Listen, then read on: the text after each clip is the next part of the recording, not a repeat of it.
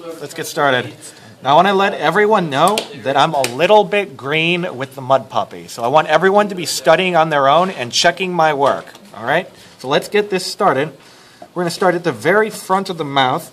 Now this one isn't very well injected, but there is a small arch right here. That is the internal carotid. Carotid.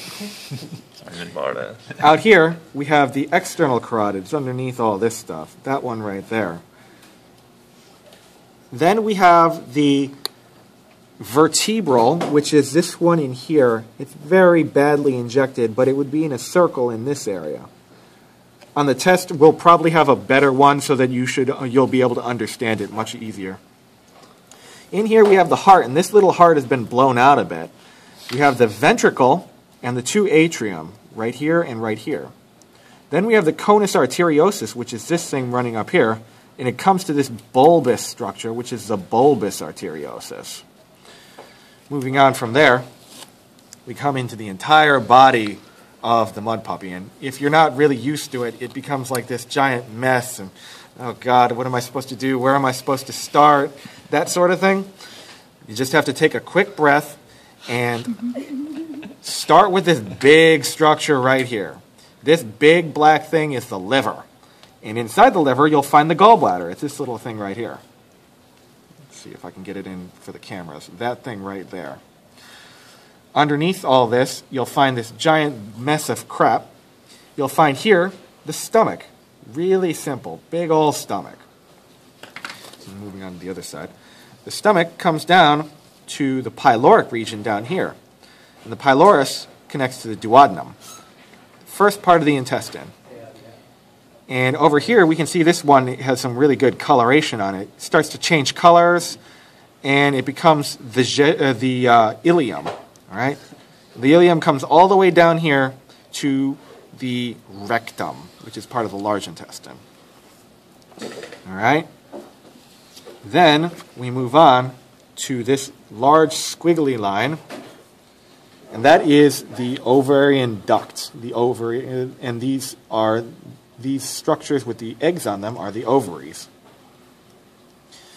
And then we also have the bladder, if I can find it. This little thing. This is the bladder, big old bladder. Moving on, we have the kidney, which is underneath all this stuff. The kidney is not very... Ah, here it is. Right there, this gray structure underneath the ovarian ducts. Okay. So much for not having one. Right? Oh, also the lungs. Let's take a look at the lungs, because they're pretty important. They might show up on your test.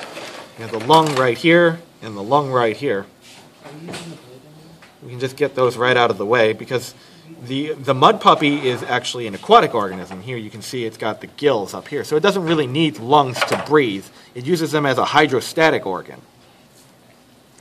So let's start talking about the blood vessels. Oh God, the blood vessels. The tiny little blood vessels that you can barely see, and they're really sucky, and I hate them.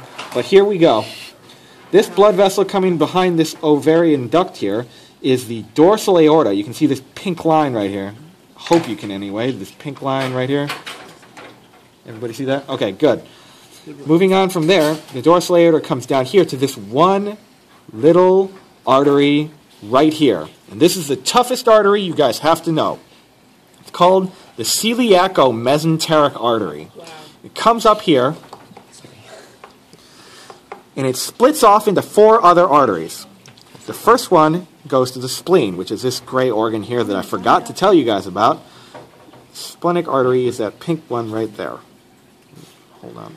That pink one right there goes to the spleen. The next one is the pancreaticoduodenum, which goes to the pancreas and the duodenum. Maybe we can see it a bit better from the other side. There we go. Pancreaticoduodenal is this one over here. It splits off to the left, and it comes to the pancreas and the duodenum. Then we have the hepatic, which is this one right here. It comes up to the liver. All right? Finally, we have the mesenteric, the first mesenteric one, which is this one coming off right here.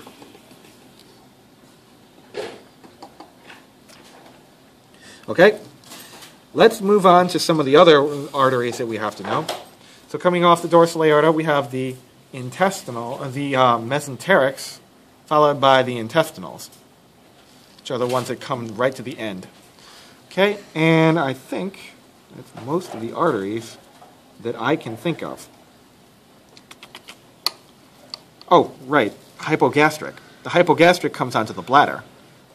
And then there's the gastric artery, which is up here, coming off of the dorsal aorta. It's hard to see. Come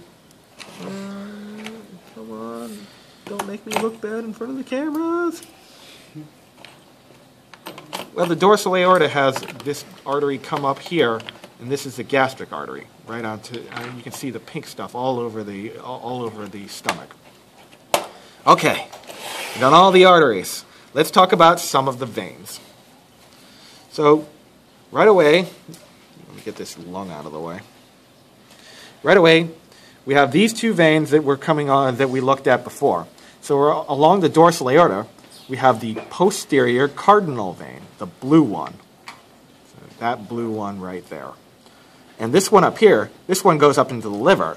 So you might make the mistake of thinking that it's the hepatic portal vein, but it's not. It's the post cava, this one right here. Then, moving back here, we have the renals and the genital arteries and veins. So we see here the arteries and veins. And back here, we have the renal arteries and veins. Back here. Okay? And